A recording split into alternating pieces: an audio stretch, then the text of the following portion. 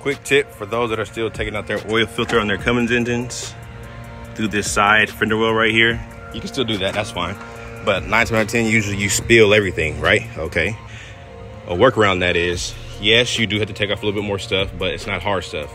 I took off maybe, I'm losing 2 clamps and a bolt, and I'm here already.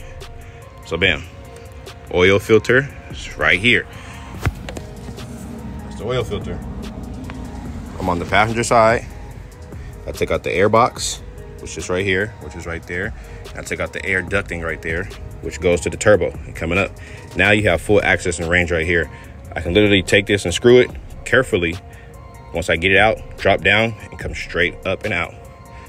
Quick tip for today.